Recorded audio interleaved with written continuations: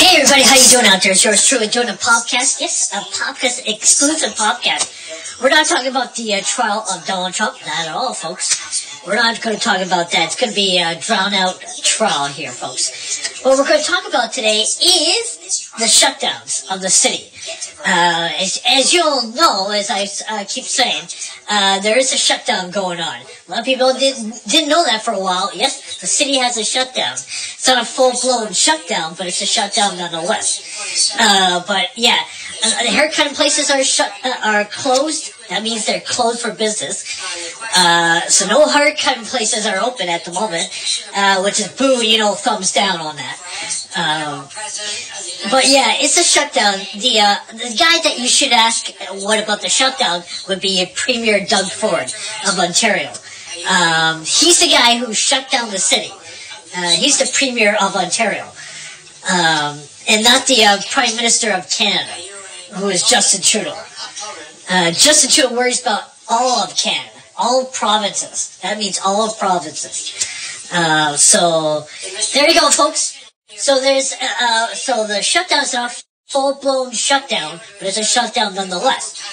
They shut down business because due to the pandemic, as they say, and we don't know. The dates are kind of fishy, as they would say, kind of fishy.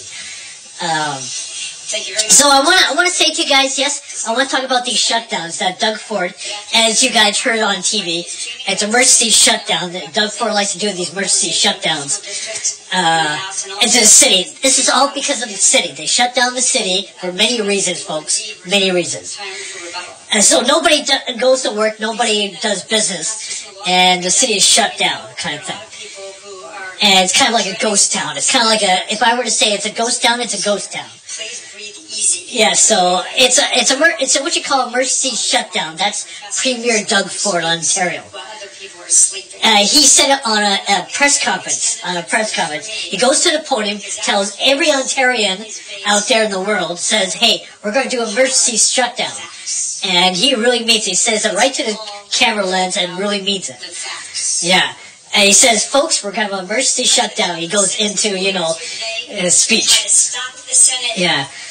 And he gives you statistics about the numbers that we got out there. And, so he goes into emergency shutdown, and that's what the Ontario Premier Doug Ford says on this emergency shutdown. And he's going to do the color thing. So whatever color that businesses are going to have, they're going to have that color. It's a color system. They call it so-called color system. So there you go, folks. That's the shutdown from Ontario. Premier Doug Ford. If you want to blame anybody, blame Premier Doug Ford on the shutdowns. People didn't realize that we're still have a shutdown here, folks. And by the way, the dates are kind of fishy. I don't know when is the shutdown going to end, kind of thing. We don't know. I don't know. Do you know? I have no idea. So there you go. That lies a problem, as they say. That lies a problem. So you don't know what if it's the haircut places are shut down. Now, mind you, a lot of people need their haircut. And they've been saying on radio stations and TV stations about this. I can't get a haircut due to the shutdowns. Doug Ford, if you want to ask who done the shutdowns, go ask Premier Doug Ford, everybody. Go ask him about those shutdowns. And this is a city shutdown. It's not nationwide, but it's a shutdown nonetheless. So if you want to blame the person, blame Premier Doug Ford on the shutdowns, not me. Blame Doug Ford.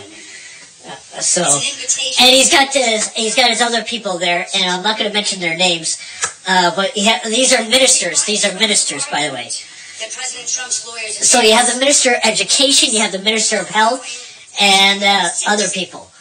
The Minister of Education is the guy who talks to the school unions. He talks about the school union, when they can open or when they can close the schools.